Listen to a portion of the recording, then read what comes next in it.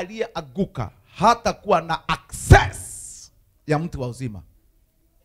Na tukaona matamshi isiyo ya kawaida ambao wengi wetu huwa hatuiangalii sana. Katika Mwanzo 2:22 tukaona Bwana Mungu akasema, basi huyu mtu amekuwa kama mmoja wetu wa kujua mema na mabaya, na sasa asije akanyosha mkono wake akatoa matunda ya mti wa uzima akala akaishi milele. God said mambo ya immortality iishe, asije akaishi milele, asije. So hii neno asije akaishi milele is the starting point of sicknesses. Na pia mwanzo mwingine wa magonjwa ni laana ambao dunia imelaaniwa naye. Dunia ikaingizwa kwa laana ambao inalega mwanadamu. Inalega mwanadamu. Katika shamba la Eden hakukuwa na poison. Hakukuwa na mnyama ambao angekuuma upate ugonjwa.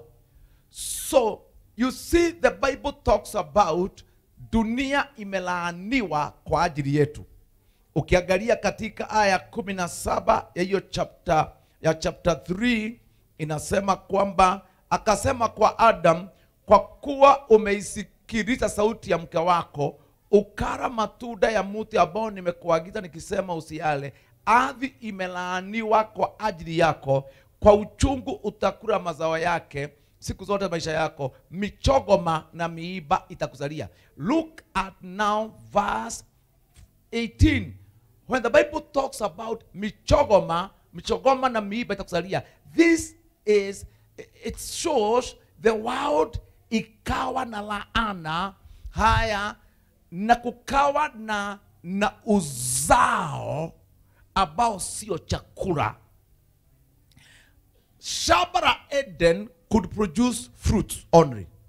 Hakukuwa na mambo ya ati kuna magugu, weeds, noi. Everything was food.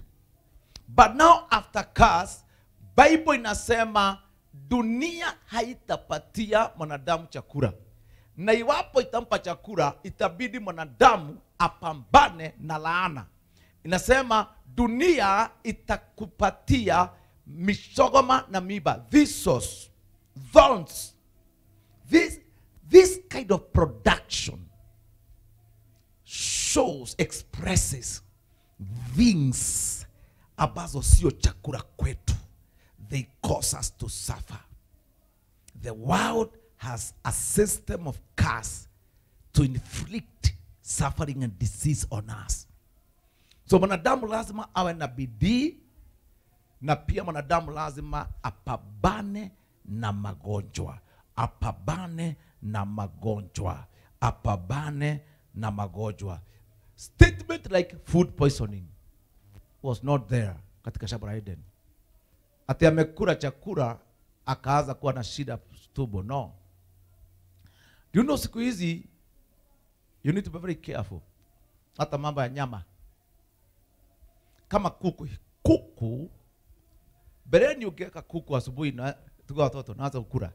Siku hizi kuku ukipika, the way to preserve it in a way that utakula asubuhi imekuwa hata kwa fridge imekuwa issue, unless iwe deep freezer. Ikirara tu usiku moja, you need to be very careful. Waweza kula ukute watoto. Siku tulikuwa na brother Morioki, amenunua nyama jioni, nyama nzuri, kulala tu asubuhi ikawa poisonous. Kaambia Bishop, I don't know what's happening now. Mpaka niambia Bishop, nitakuwa nikinunua nyama asubuhi, si ya fridge. Things are changing. Dunia inatupatia poison, is becoming, dunia imelaaniwa kwamba is like it's giving us poison, kwamba kukula chakula lazima iangaliwe mzuri ndio iwe ifai. Sometimes some of us tunaweza kaa the whole day hukuli kitu just to avoid problem ya chakula. So we are saying there are two effects. Dhambi iliyofanya tutupwe nje ya shamba, tusije tukala mti wa uzima. And the same time, dunia iliyolaaniwa kwamba badala ya kutupatia chakula ya maana, badala ya kutupatia baraka, the world is fighting us. Inatupiga. Like when they talk Ebola is a disease. And they say it is caused na virus. Virus ni mnyama, microorganism. Imetokea wapi? Inatuua. It's as if the world is an issue. Na anyway, na tukaona kwamba pia magonjwa huletwa na dhambi ya mtu, your own sin. Tukaona John 5:14, wakati mtu huyu aliyekuwa hajiwezi miaka 38, what happened? Kristo alipomponya alisemaje? Tazama umekuwa mzima, enda usifanye dhambi tena, usije ukapatwa na jambo baya zaidi kuliko hiyo. Which means hiyo ugonjwa wa 38 years katika kiini chake, it was caused by a certain sin. Na I don't know kama mnajua kwamba unapokuwa mgonjwa don't utatibiwa, but ni vizuri sana kutubu. How can sin cause sickness? Mtu amegojeka hajiwezi 38 years. Na Yesu anasema sin no more. Pia unaweza kuwa mgonjwa kwa sababu ya dhambi za wengine. Dhambi za wengine. Hiyo tuliona Exodus 20:5. Tukaona kwamba Mungu ni Mungu mwenye wivu na hufanya katika Genesis 20:5. Mungu usivisujudie wala kuvitumikia, kwa kuwa mimi Bwana Mungu wako ni Mungu mwenye wivu, na wapatiliza wana maovu ya baba zao hata kizazi cha 3 na cha 4 cha wanichukiao, nami nitawarehemu maelfu wanipendao na kushika amri zangu. No, look at that curse. Atarehemu maelfu na maelfu washikae sheria zake. Alafu, praise God, atafanya hasira yake ifikie kizazi cha 5 katika family ya watu wanaomchukia. Now, sijui kama mnajua, let me tell you something. Nataka ukague familia yenu. Just check your family. Unakuta uncle yako alikuwa mlevi, baba yako alikuwa mlevi, alikuwa anapiga watu. Mama yako kuna wakati alitoroka. Alipotoroka, unakuta your brother alizaliwa wakati mama yako alitoroka. Kwa hiyo brother yako hata kama hamuongei huyu, hata kama muongei, tafadhali enda kwa mlima utubu dhambi za wazazi. Abia Bwana, najua baba yangu, mama yangu, anko yangu, babu yangu walioenda kwa wachawi. Bwana, hawa watu walikuchukia. Nao kuja kwa sababu ya neno lako katika Exodus 20:5 kwamba wewe hufikishia uovu wa baba kwa watoto kizazi cha 3 cha 4. Amen. Praise God. Kwa wale wanaokuchukia mpaka kizazi cha 4. Kizazi cha 4. So if your family iko watu ambao wanachukia Mungu, they can say anything, Unakuta walevi wanavuta bagi, don't leave it unattended. Chukua nafasi, wataje majina na utubu dhambi zao. Mimi huwa nashika neno ambao Mungu alisema hivi. Kuna wakati alikasirika juu ya Israeli, akasema the only thing alihitaji ni mwana Israeli moja ajitokeze hapo katikati awe intercessor. Just that. Akasema kama ningepata mmoja wao katikati yao na mimi anaoniomba ningesikia. Lakini nilipoona kwa hiyo watu hakuna hata mmoja anaona kuna fani wa rehemu, niliwaangamiza wote. I pray that God atakuona wewe moja katikati yake na familia yenu iliyokunywa pombe, ndio arehemu, ndio tuepuke dhambi. Na nyinyi mmeokoka, lakini let me tell you something. Si neno la Mungu, and be careful about it. You know, wezi epuka these things. Unakuta watoto ambao tunalea, hata kama tunawaombea kiasi gani, unaona ni kuna kitu kigeni unapigana nacho katika mtoto. Magonjwa ambao ulisikia ilikuwa na baba yenu, unaona inaanza kuingia mtoto wako. Strange sicknesses. Katoto kamezaliwa kana strange sicknesses that doctor is fighting against. Although unatafuta matibabu, pray. Naambie Bwana ahusike. Praise God. Amen. Haya, na kuna wale ambao familia yako haina shida. Hakuna kitu, ukiangalia wazazi wako ndio walikuwa wazuri. Hata wanapenda Mungu sana. Wewe sasa ndio unaanza hiyo laana. Wewe sasa you are the starting point. Haikuweko waliokuzaa, they didn't worship God. Lakini wewe na nyumba yako na ndugu zako na dada zako ndio mnaanza chuki, ndio mnaanza hiyo process ya laana. You could have inherited a system of favor, but wewe mwenyewe uanzishe hiyo. You need to be very careful. Na sana hii jambo huleta mapigo. It's true. Ukiangalia Deuteronomy 28, let me read it very quickly. Utaona kitu kimeandikwa hapo. Verse 15. Deuteronomy 28 verse 15 inasema hivi: lakini itakuwa usipotaka kuisikiza sauti ya Bwana Mungu wako. Usipotaka. Kuna family unakuta mtu hataki. Hata kanisani you could be saved, lakini hutaki kusikia. Wokovu wako si ule wokovu real. Ni wokovu uko nao jina. Umeokoka dini.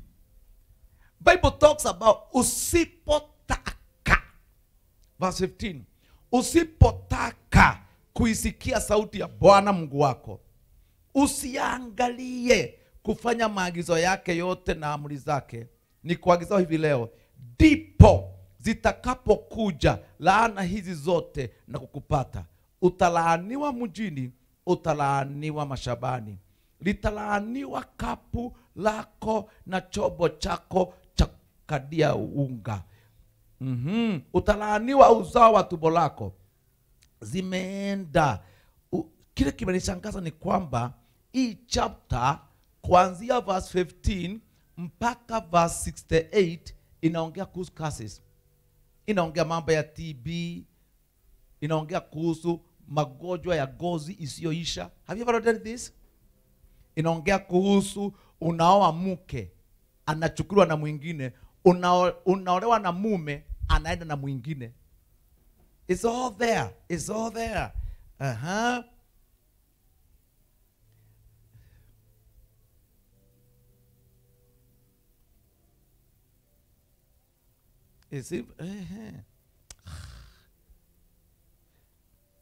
It's interesting. It's bad. Utaona.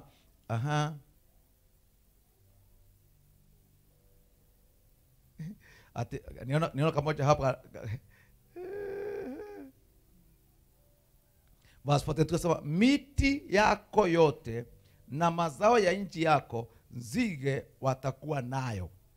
Mgeni aliye kati yako atazidi kupaa juu yako, nawe utazidi kushuka chini. Mgeni, a stranger will come and take over. Simona siku hizi unakuta mahali mnakaa mkifikiri baba kadua labda pale ni Nyeri, mtu anakaa. Somebody comes from Ramu, somebody comes from Busia. Neighbor ananua shamba hapo eka 10 anajenga.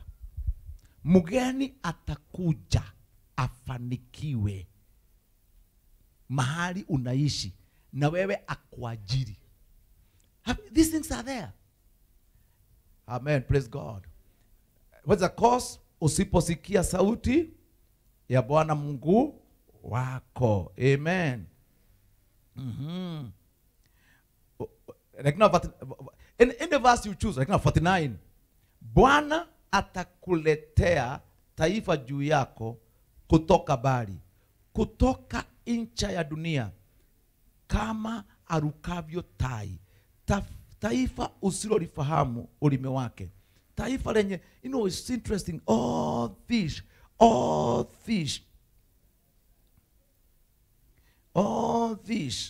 Na kuanzia 15 mpaka 68.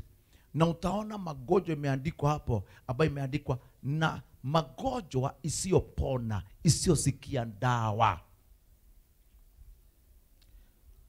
It's all there. So we need to be very careful about how we live. Hata kama magonjwa huja, isije kwa sababu ya laana. Ije labda kwa sababu tu ya hali, lakini na tukaona pia magonjwa huletwa na demons. Kuna ugonjwa ambao pepo fulani imekuweka. Huo ugonjwa pepo fulani imekuweka. A demon imekuweka. A demon. Na wakati huu ugonjwa unaponywa, itabidi hiyo pepo ikemewe. Those are sicknesses that they are funny. Ukipewa dawa zinatulia, ukikaa kidogo inarudi. Haya, tumeona mama ambaye alikuwa hajiwezi miaka 18, Luka 13 aya 11. Is okay. Now, hebu tuone kwa kifupi the reasons of sickness. Kuna wakati magonjwa husababishwa na ugonjwa is a trial of faith. Ni imani yako inajaribiwa. Imani yako inajaribiwa. Ukisha pita mtihani, huo ugonjwa haurudi tena. Nasema hivi, kuna ugonjwa huja. Your faith is being tested. When you overcome that disease, haiji tena. Kuna 2 ways iko katika 1 Peter chapter 1 verse 7 inasema, ili kwamba kujaribiwa kwa imani yenu ambayo ina dhamani kuu kuliko dhahabu ipoteao, ijapokuwa hiyo hujaribiwa na moto, kuonekane kwenye sifa. Kuonekane kwenye sifa. Kujaribiwa kwenu kuonekane kwenye sifa. So there is what trial of faith. Hii kitu ina effect mara mbili. One, ukisha jaribiwa na uonekane kabisa, there are 2 levels. Shetani ameutumia. Akiona kabisa ameshindwa kukupata kupitia ugonjwa, he withdraws. Haya, tuende pati ingine. Mungu naye aweza tumia huo ugonjwa, praise God, kwa njia yake, in a way that ukisha faulu, God you promote your faith. That's why mnaona aya 7 inasema katika 1 Peter chapter 1 verse 7, tukisha jaribiwa we may be found to praise, honor and glory at the revelation of Christ.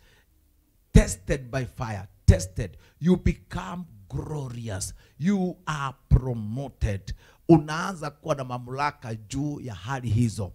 Kuna mtu ambao baada kupitia shida fulani, badala ya yeye kuwa mdhaifu, anapata mamlaka ya level ingine. After overcoming this test, unakuta huyu jamaa ana mamlaka level ingine katika hali ya kuishi kwake. I don't come. There are people after umai kuona watu ambao Mungu anatumia sana, na anasema mimi nilikuwa karibu kufa, Bwana akanifufua. Unakuta akihubiri imani ya Bwana awezaye maajabu imezaliwa ndani yake. Haya, jambo lingine ni kwamba Mungu hutumia magonjwa to review his work. To review his work. To review his work. Hiyo tuliona katika John chapter 9, wakati kulikuwa na kipofu ambao alikuwa halibaya sana, paka wanafunzi wakauliza, huyu alizaliwa bila macho. Now, this is an issue that we need to understand. An issue. It was not an attack.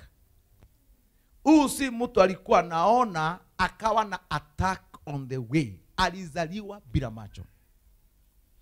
Until people ask, vipofu wengine huwa na macho ambao yameharibika on the way. Vipofu wengine huwa walizaliwa wanaona alafu on the way akagojeka. But now this one was blind from birth. Mama alizaa mtoto ambao ni kama macho haikuubika akiwa kwa tumbo. Na ikawa kwamba haieleweki kwa nini Mungu alimnyima macho alipokuwa akimpatia other organs. That's why akina Peter nauliza, Rabbi, ukiangalia John chapter 9 verse 2, Rabbi, ni yupi aliyetenda dhambi, mtu huyu au wazazi wake hata azaliwe kipofu? Yesu akajibu, huyu hakutenda dhambi wala wazazi wake, bali kazi za Mungu zidhihirishwe ndani yake.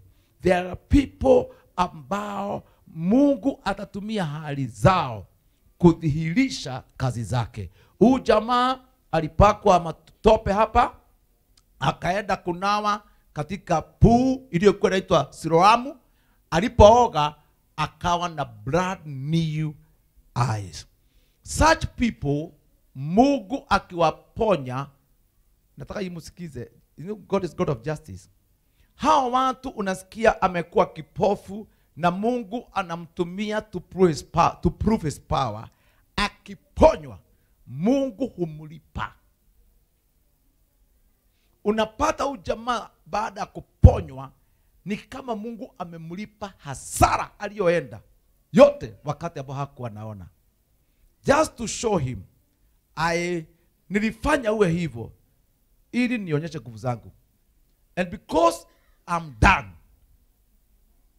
hallelujah, nitakubariki mpaka nikulipishie mahali ulienda shida kubwa.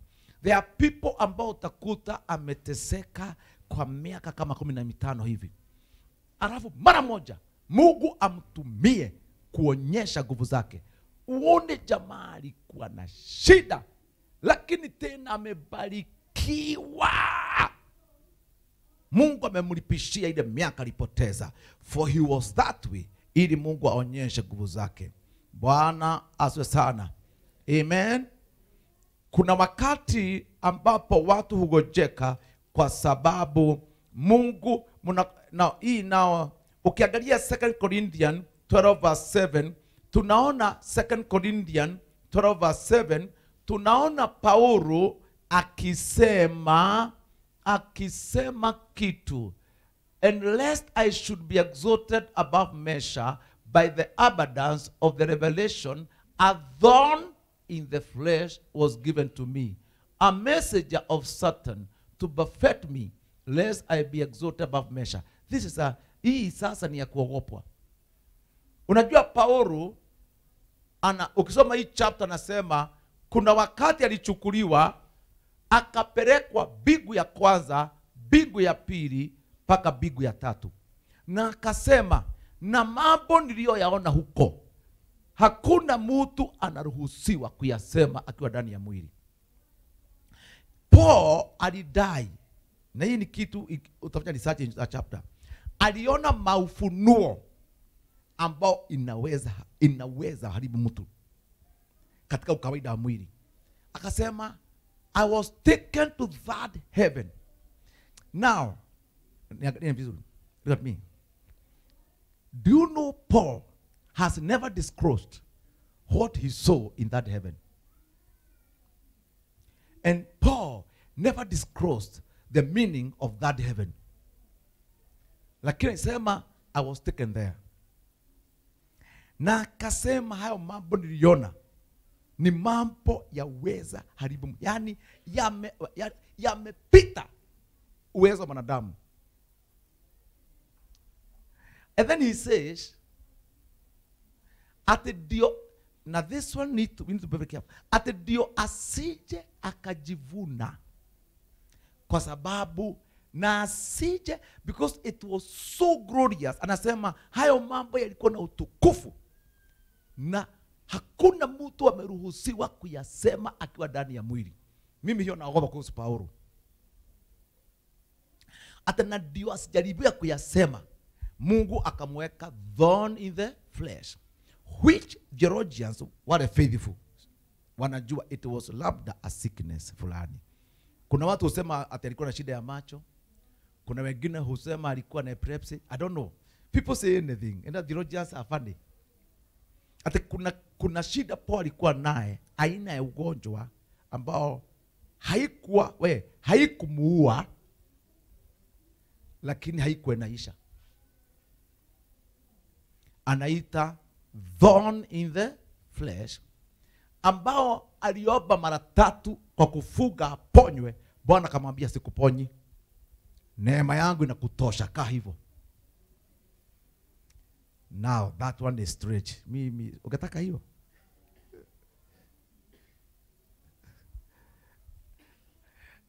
unaweza pata ukicheza. Kuna watu katika kanisa unaweza sababisha Mungu akutie kauchungu kidogo, kwa sababu huna break. Kuna watu huongea ovyo ovyo, na hata ukiambiwa nyamaza, chunga ulimi usikii, itabidi Mungu akutie kauchungu ndio kakua. Kuna watu itabidi kutokea vita ndio aende Heaven's Gate na aende Karura maombi au Katoroni. Asipopata kashida hata omba. Lakini ukitaka kuepuka hiyo kitu inaitwa thorn in the flesh, utii Mungu sana na umuogope, utaavoid hiyo. Unaona vile mtu kanisani ulikuwa, sikiza, ulikuwa hukosi kesha, haukosi maombi ya kufuga, siku hizi umeanza kakiburi kidogo.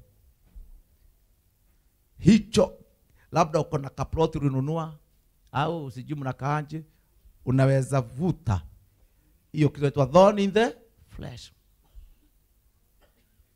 Thorn in the flesh. Daudi alipoanguka alifanya usherati na nani? Bathsheba. Aliambia Daudi, nimekusamehe, lakini kutoka sasa mpaka ukufe, upanga hautakosa nyumba yako. Kumaanisha kwamba Daudi, nimegundua siwezi kuaminia neema tu hivi hivi, unahitaji kisu kidogo. Daudi ukiangalia kutoka hapo, nyumba yake ilikuwa na vita. Sometime Absalom, his own son, alichukua mama yake, real mother, na wake wa Daudi, akawatoa guo juu ya nyumba, akawarepu wote, watu wakiona. Daudi sauti akauli, David, what are you saying about this? Guy, nimejiletea haya. Ukitaka kuingia hiyo haya sababu nimejiletea. Asi Mungu. Kwa ulitoa nguo ukafanya usharati, Mungu akiona ule uchungu, Mungu atasikia, atakupa.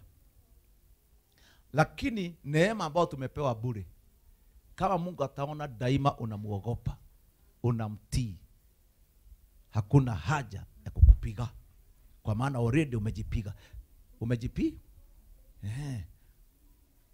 Amen. Kufuga na kuomba hulazimishwi. Kwenda kesha hulazimishwi. Kupiga magoti hapa hulazimishwi. Kutoa pesa yako kwanza. Unajua like now kuna watu, tumesema tujiandikishe, tumesema tununue plot Kidhorai. Kuna watu hawatoi kwa sababu yeye anaanza na mambo ya kwake. Kuna wengine tunaanza kutimiza. Some of us mkituona, naweza kopa loan pahali, nitimize haja ya Mungu kwanza. Nitoke nikisema, Bwana, sina deni na wewe. And I go home rejoicing, knowing that I've honored God. Kuna wengine wako opposite. Utashiba kwanza kitabu, utoe kitu cha kuheshimu Mungu. Sisi tulibadilika, mimi siparagi hivyo. Kile hunisumbua sana, kwanza nitimize kitu ambao tumeandika kwa bulletin hapa. Githurai nitakuwa na amani hiyo nyumba ikijengwa. Conference nitakuwa na amani, nimelipa. So nikitoka ule mlango najua sina deni na yale mambo Jehova aliniambia. When God knows, wewe hujinenea, wewe huelewa. You know, I saw it in Nigeria, na nikasema that is part of our faith. Overseer akasema kuna haja ya 8 million naira. It's almost, I think pesa ya Nigeria na Kenya is almost the same. Ni kama 8 million Kenya shillings. Sema, alafu akasema, may the Lord provide. Watu wakasema, amen. Ibada ilipoisha, watu wote kwa magoti. Kasa overseer, what is he doing? Akaniambia, Bishop, si Mungu alisema, hawasemi pastor anataka, wanasema Mungu anataka. Hawawezi toka kwa ibada mpaka mtu aombe. Jehova, katika hiyo milioni 8 unataka nifanyeje? Do you know within few hours hiyo pesa ilikuwa imetolewa? Nikaenda akanipeleka kwa headquarter, imejengwa ya Africa kama State House bwana. Kabia, do you know Bishop? Nilitangaza kanisani ninahitaji ofisi kuu ya Afrika. Nikasema, may the Lord provide. Watu wakaenda kwa magoti. One brother alimwambia nipe plan. One brother amejenga nyumba ya kama 300 million Kenya shillings. Alipojenga kabia overseer, chukua funguo. Kaenda.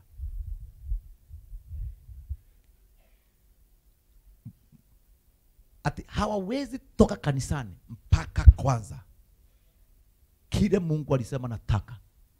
That's the fear of God. And I tell you, I was surprised, millionaires. Kwa madhabahu nionyeshwa watu 21 church elders ambao wako na PhD.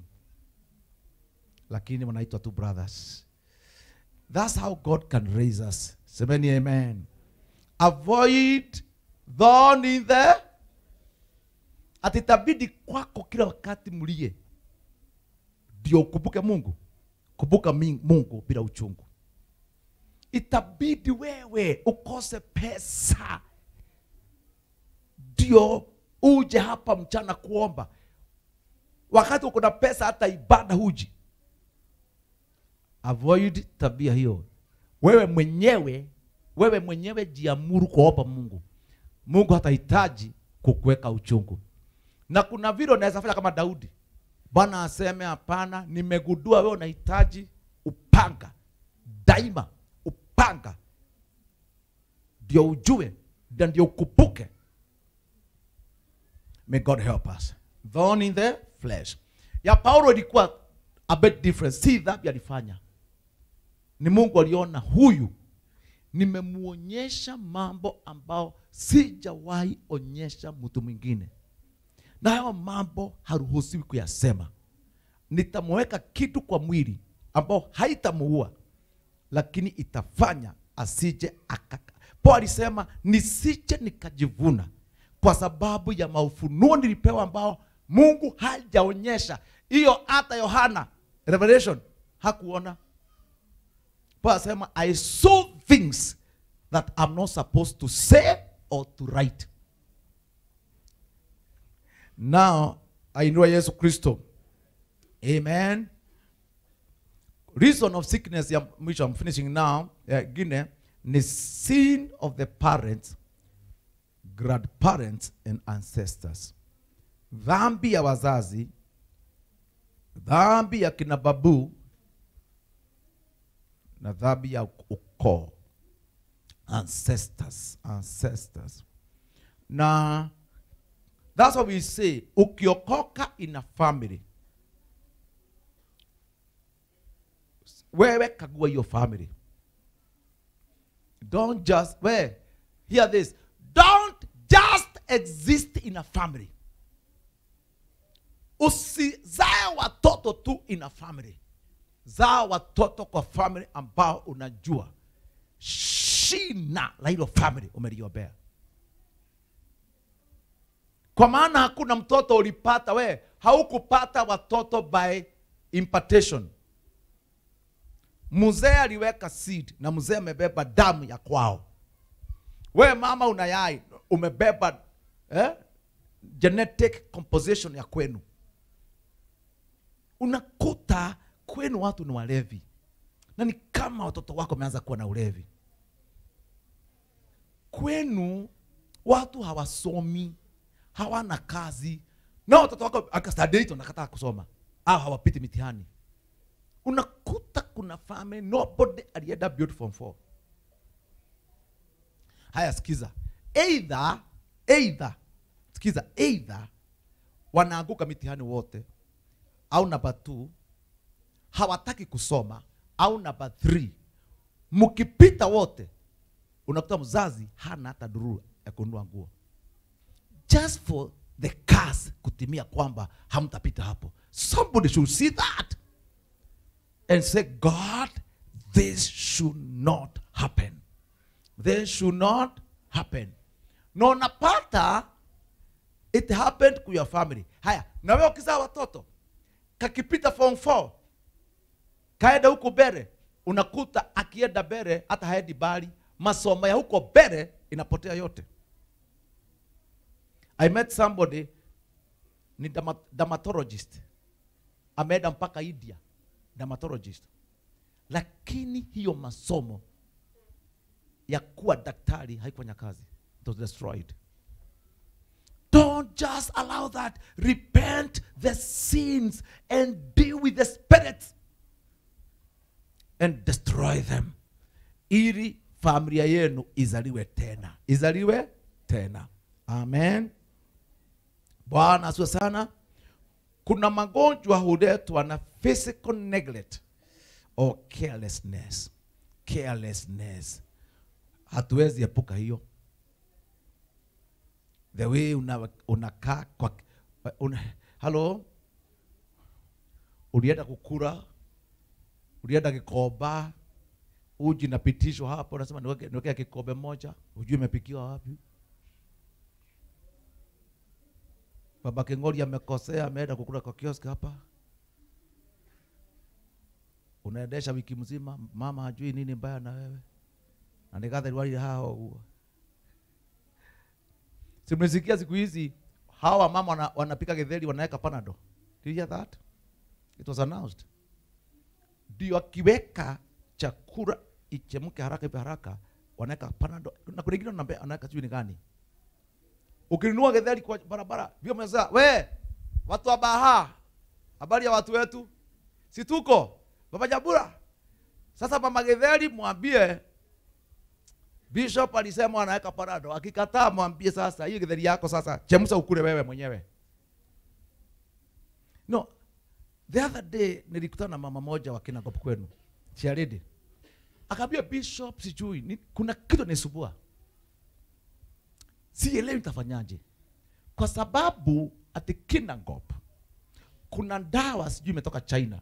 Ni aliniambia wamepewa. Inawekwa kwa viazi inakuwa haraka.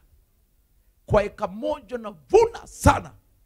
Mama iniambia yeye hawezi kula hiyo.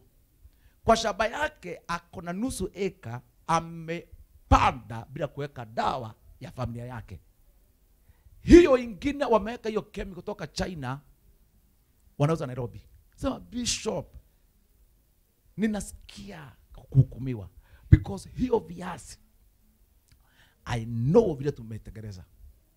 Na hiyo viazi umeona viazi ukikwaruza tu kidogo hivi inaoza haraka. Si ndio? I said, bishop, I feel guilty. Siseme msikule chips, mimi nasema kitu nisikia kwa mtu. Hello? Mtu anajua kabisa hizo spinach anatuuzia. Alipanda pale Lowai kwa sewage na amepiga mandawa. Hata huwa wananiambia kwamba zikipigwa dawa hapo zikoje how many days ndio dawa ishe? That depends. Kama nyinyi yenu mnakaka kama yenu isiku wapi na ngojea? Like now how exporters. Kuna wakati vitu ya Kenya they lost a lot. There's a year Germany walisema hawanunui sijui Britain kwa sababu ina madawa unakumbuka hiyo. Sasa siku hizi kuna shida bwana. Kwa export lazima uipimwe sana. Mzungu alisema mtatuumiza sisi. Wao wamesema hawa ki-export lazima kwa shamba kwa daktari. Haiwezi pita airport. Haiwezi nunua kama iko na nini? Na dawa ile. Lazima iwe sijui mnajua hiyo mambo yenu. Joro na pima kama mchanga au nini. Sasa what like now Canada, Britain, Salisbury, Tesco ile meshiri imetoka hapa na nini na dengo na nini zote they are all good. Kwa maana mzungu amejiki. Sasa hapa hakuna ile imewekwa madawa ndio tunauziwa. And that's why ukiangalia Nairobi area, Naivasha, Central, kansa imeua watu kuliko ukimwi. Ukienda Kakamega sio sana. Kule ni omena haina shida. Ukienda Lake Victoria kuna shida kidogo na hiyo bahari. Pokot husikii kansa. Wao hukula kunywa mosiki na nini. Nairobi is an issue. Now inatuletea shida. Kuna mtoto wa Sunday school amekuja akanyesha pahali kwa mwili wake akambia bishop nimeambiwa niko na kansa hapa. Wa Sunday school. Lakini iko stage 1 imegunduliwa. It's so strange kuona mtoto anayenyonya ako na shida ya sukari. Mtoto anayenyonya they were saying this. Umeona mama ambao kuna miba wanakula ovyo ovyo. Vitu ya sukari madashi nini tamu nini ate mwili unadai. They are saying ukikula hizo sukari sana unafanya mtoto aliye kwa tumbo awe sensitive kwa sukari. Kakizaliwa kanazaliwa na hamu ya sukari sana. Paka kakua na miaka 2 mwaka moja unakaona hataki madizi, hataki popo, anataka kwencha.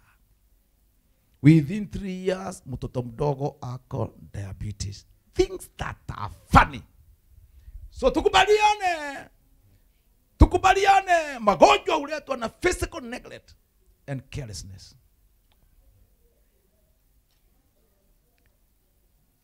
Habari yenu. Nimeongea kitu ambacho inaeleweka. Bwana asifiwe. Kama ulienda pahali party nakuta umekula mandizi, samosa yote, sausage, chochote kilichokuwa huko, anything that was around, uli make sure imeingia kwa tumbo. Tumbo imekuwa all inclusive. Paka tumbo inashindwa kutafsiri chakula. Unajua there's a way you can eat until the stomach is unable to interpret the food. Unaweza chakula either imekaa kwa tumbo siku mbili, tumbo haijui itaita jina gani, au tumbo imekata inaenda haraka sana. Bwana sio sana. Inaitwa carelessness. Bwana ainue sana. Praise God.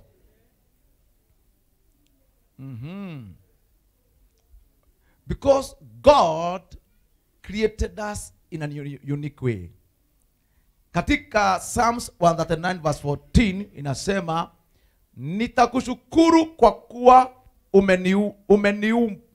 nimeumbwa kwa jinsi ya ajabu ya kutisha. Matendo yako ni ajabu na nafsi yangu yajua sana. I like it. Sema, I will praise you for can you read here now? I am fearfully and wonderfully made.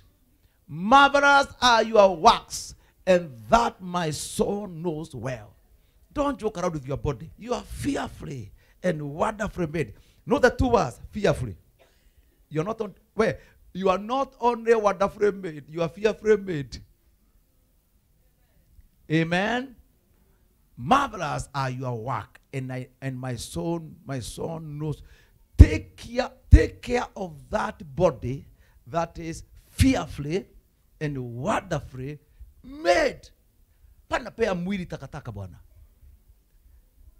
Sasa unapea mwili samosa ambao imepikwa na nyama ya mbwa, and your body is fearfully and wonderfully made. Itakataa. Kuta inaendesha sana. Inakwambia you consumed things that are not fearful. Mama unapoingia jikoni kupika, hapana pika haraka haraka.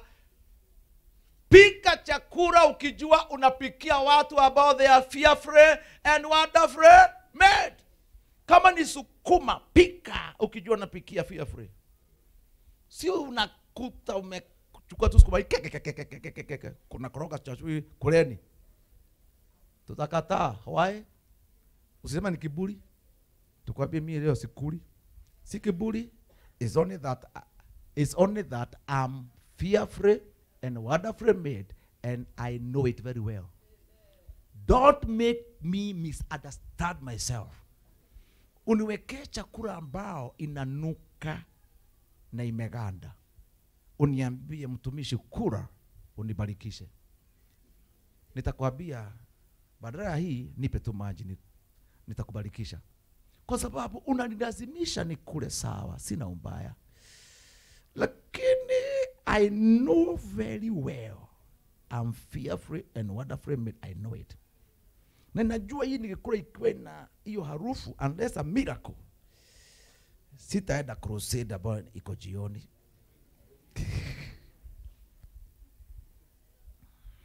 Usiende, afadhali ukae njaa the whole day, badala ya kwenda hoteli ambao they don't consider you as fearfully and wonderfully made.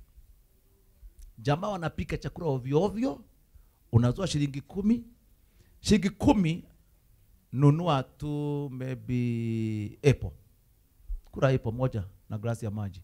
Ngojea uende kwako nyumbani, hutakufa. Ujipikia chakula ambao because your soul knows very well who you are fearfully and wonderfully made. Ujipikia chakula inaotabua kwamba you are fearfully and wonderfully made. Tikulea takataka ajira. Mwili utakataa bwana.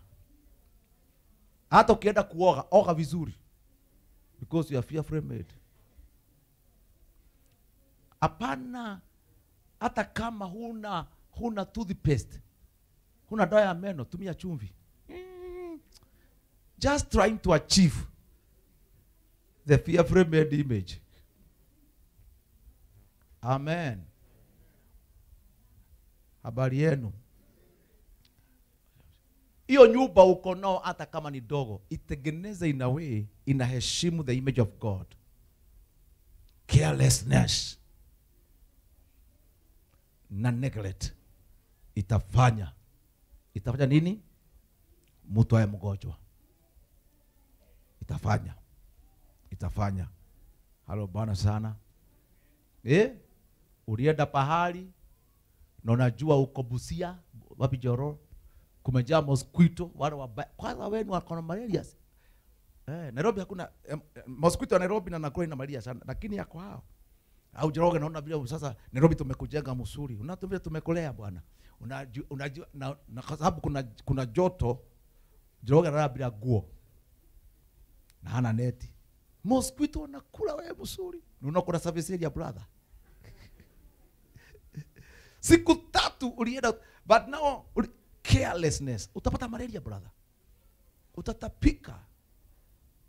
Utaenda kazi siku 5. Na utibiwa na shilingi labda 20,000. Hiyo ungeleta sadaka hapa tulipia watu 3 conference. You must always be conscious. Barikiweni. Hiyo point imeingia. Habari yenu. Wengine wanakunywa madawa ovyo ovyo. Kama wewe ni daktari, kichwa inauma, unakunywa Panadol 5. Makemiko yanajaa kwa mwili. Paka ukienda kupimwa naambiwa liver, unajua those chemicals zinaenda kwa liver. A lot of sometimes doctors wale wamekomaa wanakupatia tu the essential medicine. Ukiona daktari anakupa dawa 12, 15 umeze, nikwambia kitu, he is guessing. Anakupa ya ugonjwa huu unaita broad spectrum treatment. Ndio kama ugonjwa ni malaria, kama ni homa, kama ni akili, kama ni mgongo, hiyo service yako. But doctors who really know what they are doing, atakupa 2-3. Don't just allow yourself kuchezewa daktari. Tell some doctors, let me get an alternative. Tulikuwa na kijana ya my brother hapa. Nikaona Sunday moja, guy, huyu mzee alikuwa na amani. Anasema, unajua ni mtu wa maombi. Anaabudu na stuka. Nikajua mzee. Akaniambia, Brian wako wale. Ameambiwa anaenda kuchinjwa sijui ako na shida appendix. Sasa nafikiria nakako shule. Nikamwambia hapana. Let's get another doctor. Walipoenda, mliambiwaje? Alikuwa anakula chakula inakosa kusiagika vizuri. Aliambiwa si appendix, ni shida iko na vijana wa shule siku hizi. Anakula chakula ovyo ovyo, hata kunywa maji hoda mpango inasimama kwa tumbo for some time. Akapewa tu dawa kunywa hii, rudi shule. Kakapona. Akapona. Kijana wa my sister alikuwa huku kumejaa growth, zimejaa huku. Kishika hapa zimejaa. On the way to Aga Khan, daktari alikuwa alipo 500,000. Na kanagojewa. Nikaambia bipitia kwa Professor Wafula, he's a Christian but walipoenda professor aliwaambia mtoto si mgonjwa, hakuna ugonjwa hapa. Angalia huko, hapana, wacha pumue na mdomo siku hizi. Tufanyaje? Endeni nyumbani, asikunywe dawa hata painkiller. Apewe chakula mzuri na akunywe maji nyingi. Alafu mrudi. Walipoenda within 2 weeks, they disappeared. Bila dawa. Waliporudi aliwaambia, huyu mtoto hakuwa na si growth real. Tangu akiwa mdogo amepewa antibiotics so much paka the body was reacting. Hello, praise God. Nikaenda Kakamega, nikapata case imetoka sijui Nyanza hospital whatever mtoto. Kama bishop utumpeleka hata Aga Khan Kisumu. Mtoto karibu kufa. Nikasema mleteni. Huyo daktari kama alipoletwa akasema mtoto si mgonjwa. Na kama kona si mgonjwa. Shida yake ni matibabu anaopewa.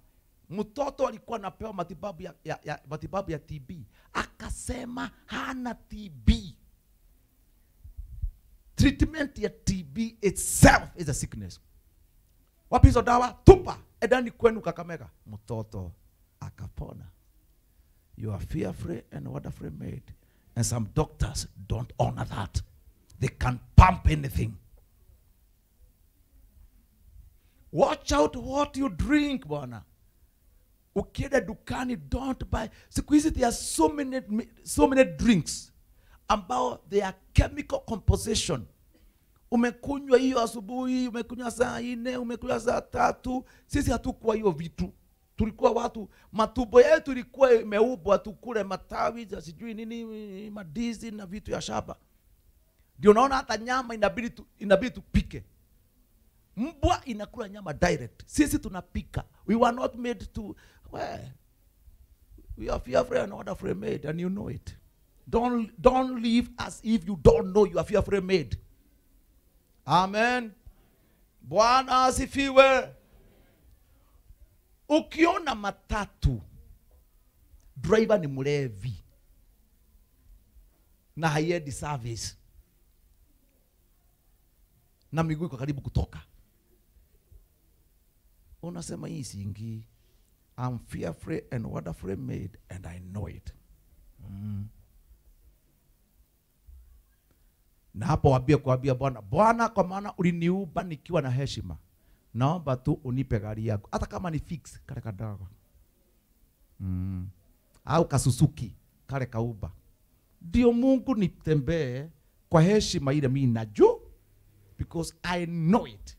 Makaka ananiita bure wewe, but mimi najua mimi si bure. Mungu nipe tu gari yangu nijibebe mwenyewe the way I know, because my soul knows very well kwamba natakuwa nikalie kiti mzuri, niende bila matusi, niende bila kukaa na mtu neighbor hapa anakula miraa kwa matatu, mwingine anavuta bangi kwa matatu. God, because I know it very well.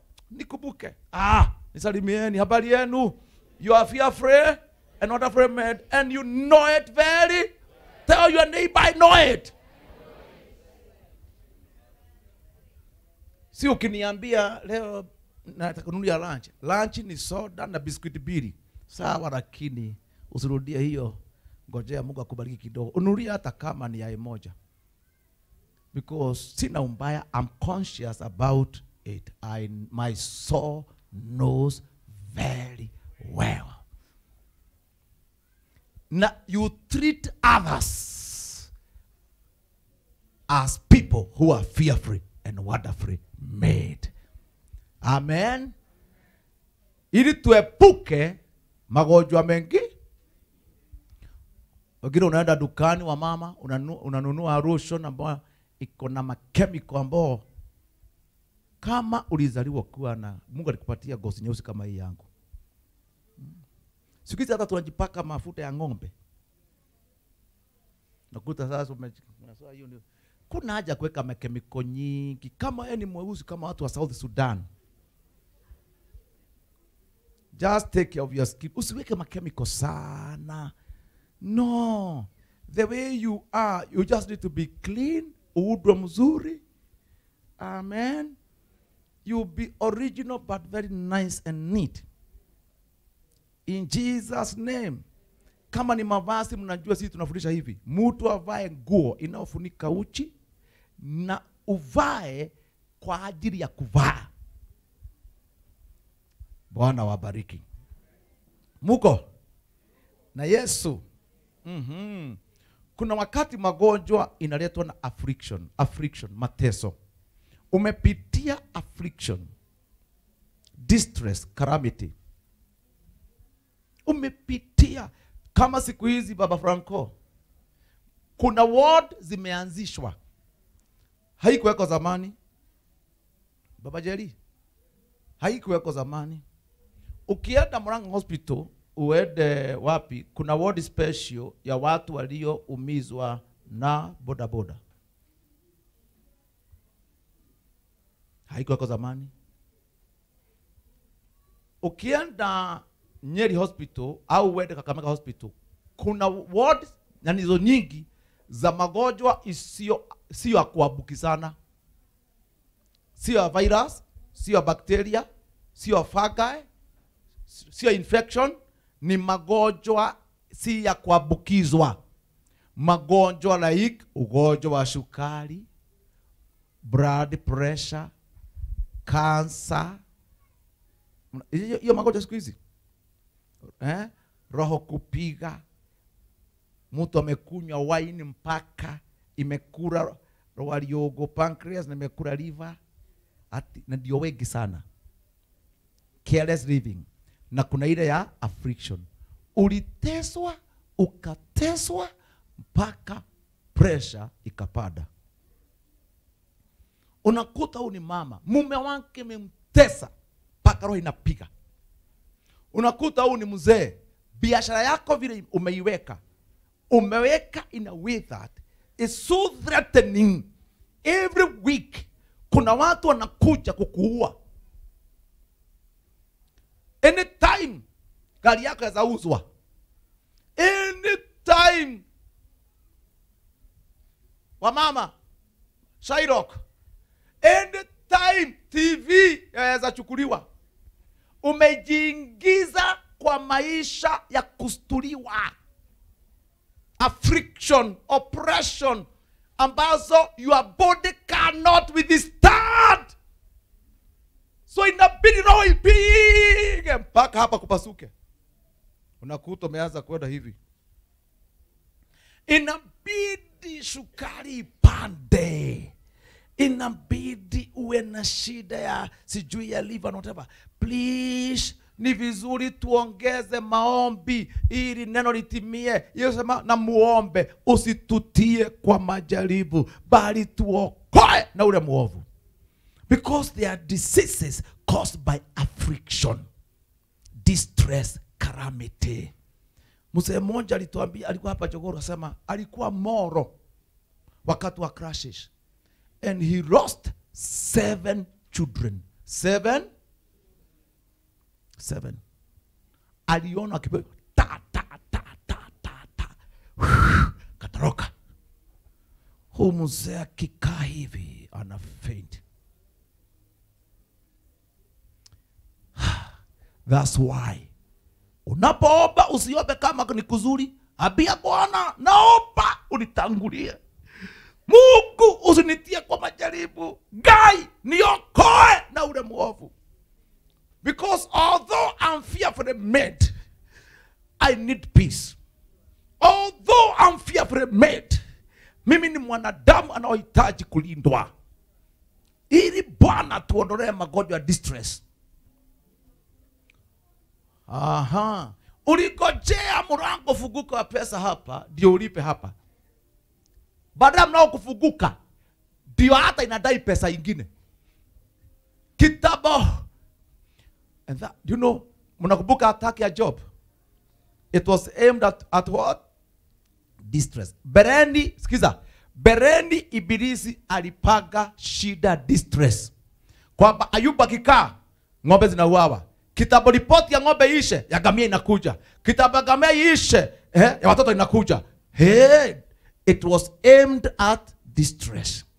Badala ya Ayubu kuwa na distress amaje, alisimama akasema, nilitoka tumboni mwa mama yangu nikiwa uchi, na nitarudi kwa Mungu nikiwa uchi. Jina la Bwana litukuzwe. Bible says, badala ya kuumia aliabudu. That's why you need to pray until you can worship. Kuna wakati you are not able to pray, but you can only worship. Shetani alipoona hawezi agamiza Ayubu kwa distress, akamletea magonjwa yeye mwenyewe, akawa na majivu kutoka kichwa mpaka huku kwa miguu. Thousands of boils. Hapo ndipo Ayubu alisemaje? Badala ya kuwa na distress, akasema najua mteteaji wangu yuko. Amen. Na hatimaye atasimama katika dunia hii. hata kama ngozi yangu itakuwa imeisha, mimi nitamuona na macho yangu, na sio ya mwingine, ni yangu itamuona. Na akasemaje? Na nitamuona akiwa wa upande wangu. You need to pray so deeply, mpaka hata ukifinywa sana, badala ya uwe na blood pressure, you are able to worship. Badala ya kulala the whole night ni clear. I always tell people, kama kuna watu wangekuwa wameumia na watu kama sisi, mabishops, kuongoza kanisa bwana kai hii Kenya, watu wataka kukuua wikini yao. Unakuta hata hujali. Sikiza, tupitii katikati yao, tunapitia either juu yao au ndani yao, si katikati yao. Either juu yao au ndani. Ukiuliza ule sometime, ananiuliza ulilala lini? Because nilipiga magoti saa 4 usiku na nilitoka asubuhi saa 12. Ninakaa hapo mpaka badala ya kuketi hivi niwe na stress, I stay on my knees until stress inaisha and God gives you power to overcome. One of the healing new easy, wachani mambo mnaomba mkikimbia. Kuna ingine naitwa therapy. Therapy prayer. Hauwezi ongea anything. Hauna maneno ya kuongea, na kaa hapo. Naambia Bwana siondoki hapa na kugojea mpaka hayo mambo yanayoniumiza uchukue yote. Na wanaoniumiza Bwana, nisikie wewe unawashughulikia, nami nikutukuze. Ninakaa mpaka God take over, na ananipa anointing ingine ya hali ya juu.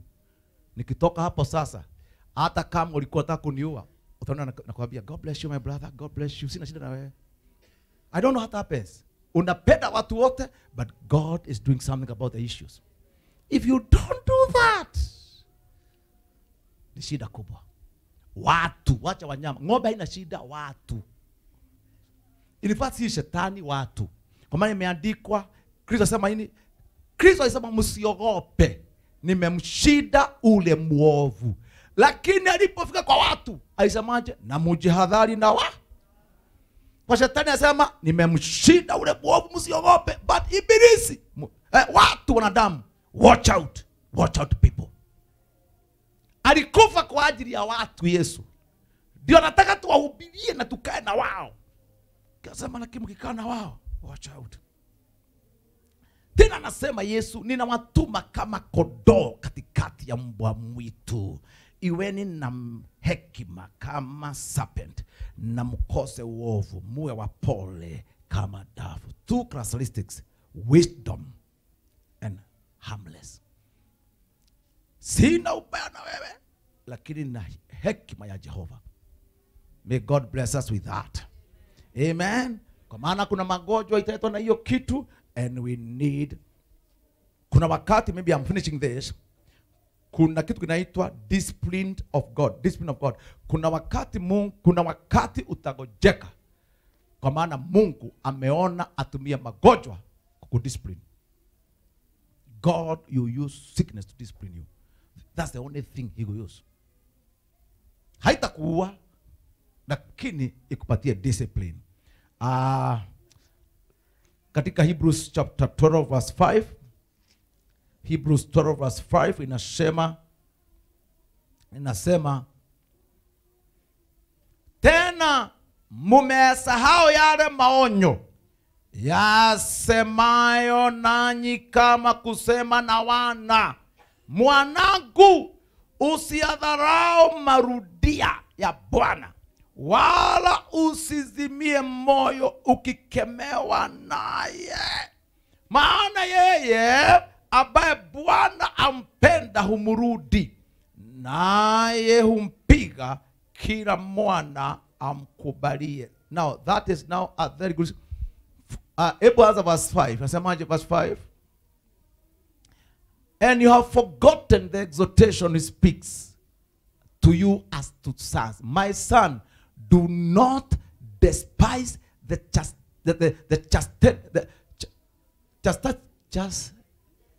chastening of the Lord, nor be discouraged when you are rebuked. When God another chastisement ni mapigo. Pwa! Lakini unapigwa kama mtoto. Unaumia, lakini unapigwa na baba kama mtoto. For whom the Lord loves, he chastises and scourges every son whom he receives. Sasa hii naye sasa ni very tough. Kila mtoto Mungu anapenda hutadika. Sasa hiyo kiugi maandiko igwe. Kila mtoto upendwa sana na Mungu, hutakosa kutadikwa. So ni vizuri kujua kuna wakati Mungu ile kiboko atatumia ni kaugonjwa fulani. Hakata kukuua, lakini katakuumiza mpaka uwe na adabu. Twa! Na kama wewe you are sensitive, utajua na hii ni kiboko kia Bwana. Na baba nimekubali. Sasa mnaniangalia vibaya, simeandikwa sababu kwa Biblia. Simeandikwa hivyo. Mwenye Mungu hupenda, yeye humchapa. Anatumia jina badala ya kuchapa, ni yeye humurudi. Is a kind of treatment ya kutengeneza wewe urudi. So as you walk with God, sio lazima uchapwe. Sio lazima how do you go about that? Ukitembea na Mungu so closely, itabidi uwe na adabu. Usiongee ovyo ovyo mbele zake. Mnasikia? Mnasikia? Ukienda leo kwa gate ya Queen Elizabeth, Central London, uiangalie. Waweza fikiri unaweza enda hapo ovyo ovyo. Ukienda vile pameandikwa na heshima, utaheshimiwa. Ukienda na tabia mbaya, utatengenezwa. Kuna vile ukikarimbia mfalme wa wafalme una behave.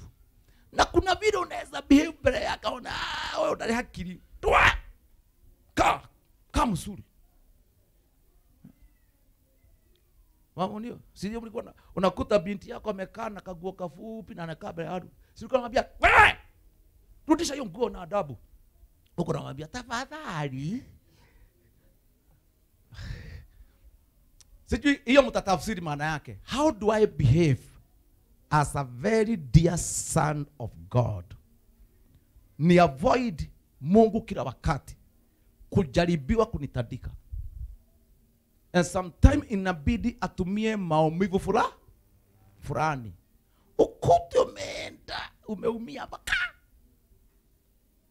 Utakapoketi ujirudisha, baba, nimegundua kuna tabia hupendi ndani yangu. Nimegundua kuna tabia. Kuna watu huongea ovyo ovyo. You are a good son of God, but of late huna break ya mdomo.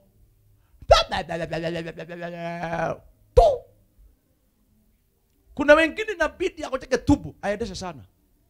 Kuna tabia kukula Mungu hataki. Do you know you should eat as a daughter? So you are fearful and not afraid. Yes. Ukienda uangalie chakula from there to there. Kuna mtu anaweka matubo, dengo, sijui mayai boiled, mayai sijui whatever. Ingine ni kama ya Nigeria ambao hujui imetoka wapi, ingine imetoka South, ingine ni scorpion imetoka sijui ingine ni Nigeria wanachijaga hata snails. Unaweka yote.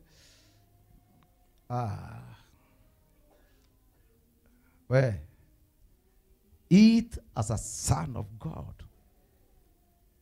Mungu ataruhusu uendeshe siku kama ndio uwe na discipline of eating.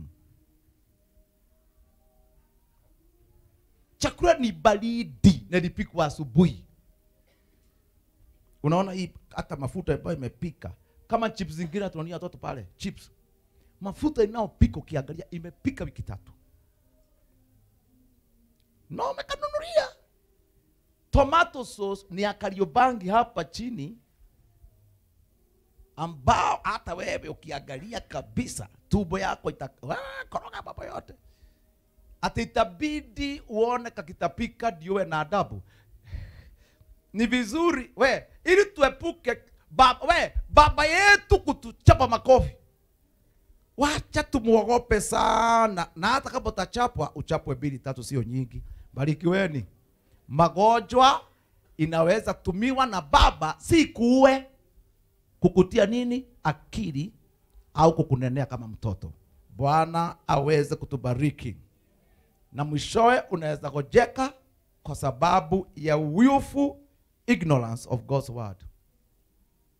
Umekataa tu. Mungu sikizeni, Mungu amekunenea na usikii.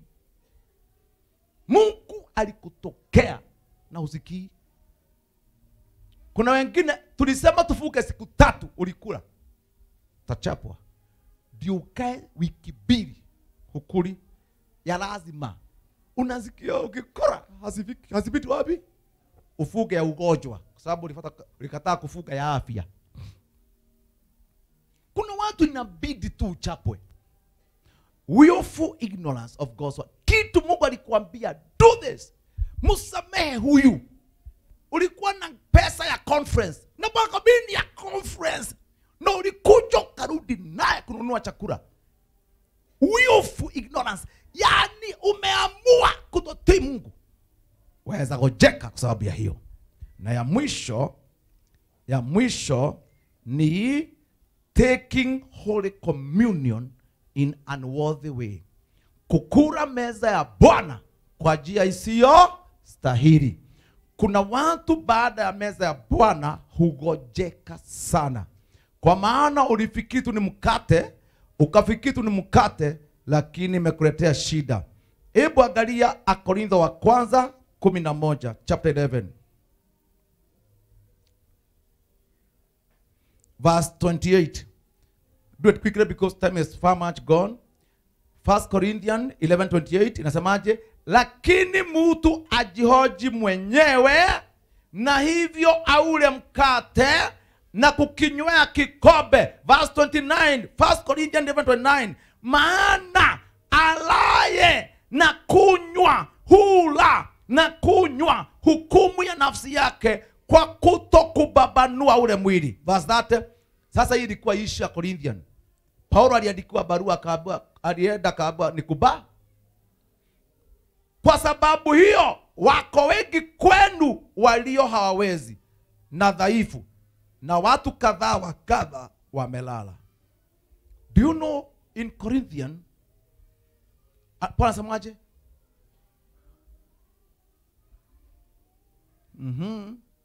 For this reason, sasa in the church of Corinth, many are weak.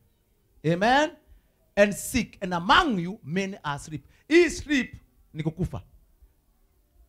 Katika kanisa la Korintho, every time wangeshiriki meza ya Bwana, watu walikufa sana. Mpaka familia moja ikaona haieleweki. Wakaenda kwa Paulo kwambia, Paul, we have an issue here. Every time baada ya Holy Communion, kunatokea watu ambao hawawezi, ni wadhaifu sana, wameisha, au ni wagonjwa sana, na kadhaa wanakufa. Paulo akawaambia, ukikula meza ya Bwana kwa njia ambao haistahili, bila kubabanua mwili na damu ya Yesu Kristo, itakuletea magonjwa. Bwana tusaidia sana. Although wamama, kuna watu walifundisha wamama na wazee wacheni kufundisha mambo ambao si yenu. Mnaambia wamama, na wamama wengine hata machelele sijui wapi, ati ukiwa na period ile shida yenu, ati huwezi kula meza ya Bwana. Nani aliwaambia? Hiyo sio uchafu. Hey, wewe mama masa ikwambia haonagi hiyo period, sasa utaona tumwambia ikuje. Si sehemu ya afya. Wamama nikimutijere. Mtu kuwa na hilo cycle yake kila mwezi na kuona si sehemu ya afya mama, maumbile ya mama. Ukiwa hata na periods, Kwa maana udhaifu hauko hapo. Hiyo ni mahubiri ya Mungu. Udhaifu ni dhambi na kutokubabanua mwili wa Kristo. Ede nimwambie watu wasiharibu kanisa. Nawezi kosa moja hapa ambia we okoro unayoka kitu usikule. Hapa hakuna udhaifu, hauko hapa wapendwa. Mama King'oni wameniangalia. Uliambiwa hivyo na mafurani.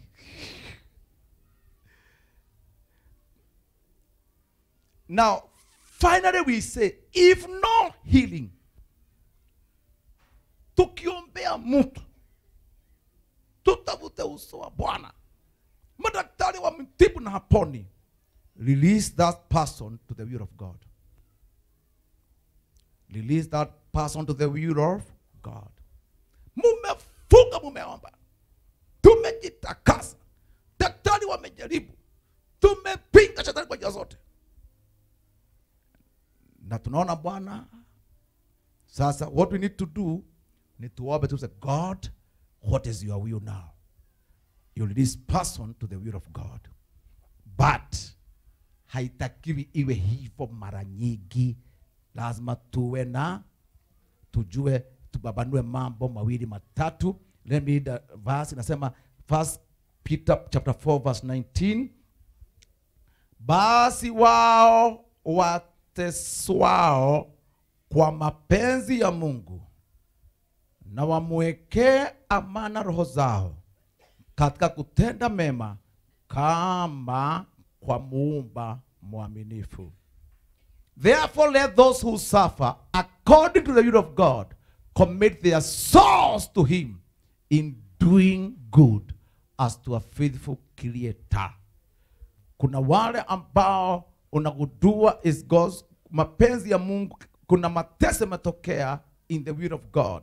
Bible inasema kwamba commit your soul to him, na utende mema kabisa.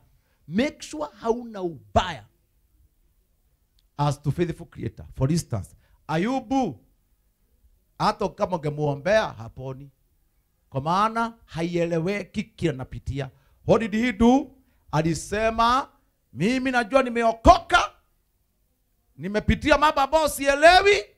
Paka wande akasema, sijawahi tamani mke wa mtu, sijawahi ona yatima nikamnyima chakula. Akasema, natafuta Mungu kwa mke wangu simuoni, kwa watoto nini simuoni. But he said, nitamgojea na nitaweka njia zangu mbele zake. You may not understand, but keep your ways na ugoje. Yaweza kuwa ni mtihani kama Ayubu, very soon utamaliza ulipwe kitu maradufu. Amen. You need to understand that. Na hiyo sasa ni teaching kuhusu lessons ya magonjwa and how God heals. Mumeelewa? Is it clear? Musome, rudia scriptures, how tumesoma. God bless you. Semeni tushukuru Mungu.